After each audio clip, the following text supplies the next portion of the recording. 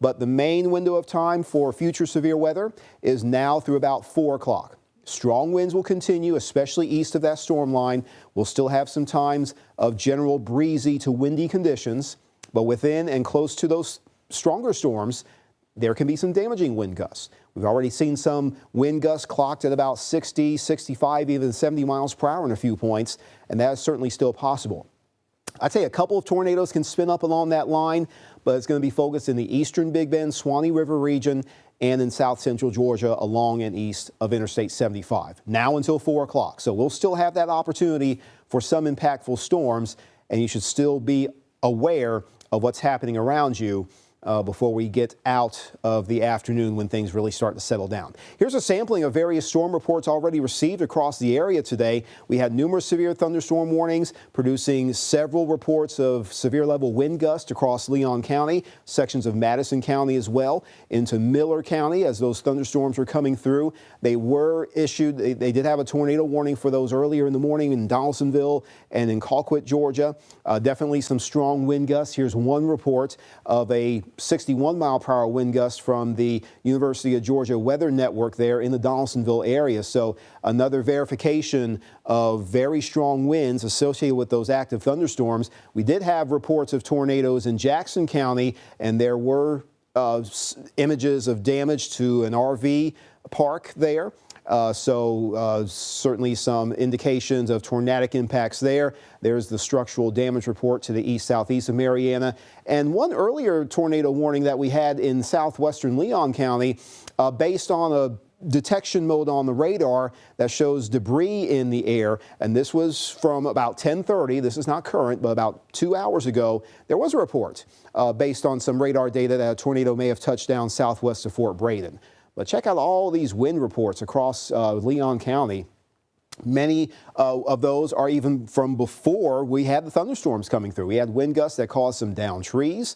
We also had trees down around Buck Lake Road on the far eastern side there near FSU, Nilik, and Richmond. So even before storms arrived in our area, we had quite a bit of storm action.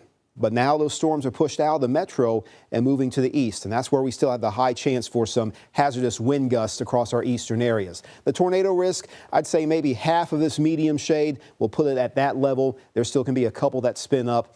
Hail, not so much of a concern, definitely more of a tertiary concern, I guess you can say.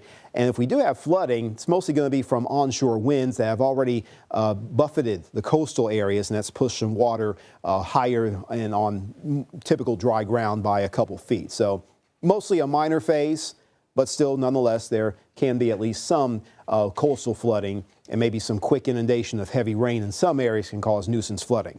So the expectation for numerous severe storms shaved into our eastern areas through the rest of the day. Tri-state areas, not much of an ongoing risk for severe weather, but in a very narrow corridor for at least another couple hours, there still can be a spin up along that line that can prompt a long-lasting tornado. I think that chance at this point is less than 10%.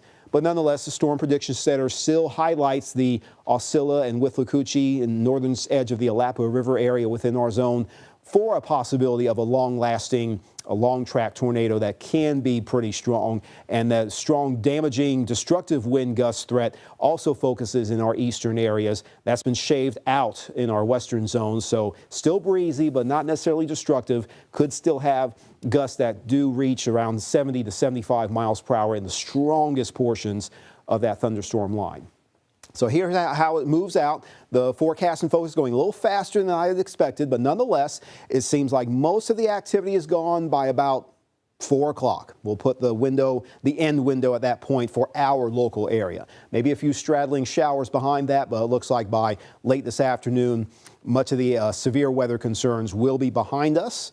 And then we can look forward to a dry out for tomorrow after rain totals that in many areas can maybe reach up to an inch, maybe 2 in some isolated occurrences.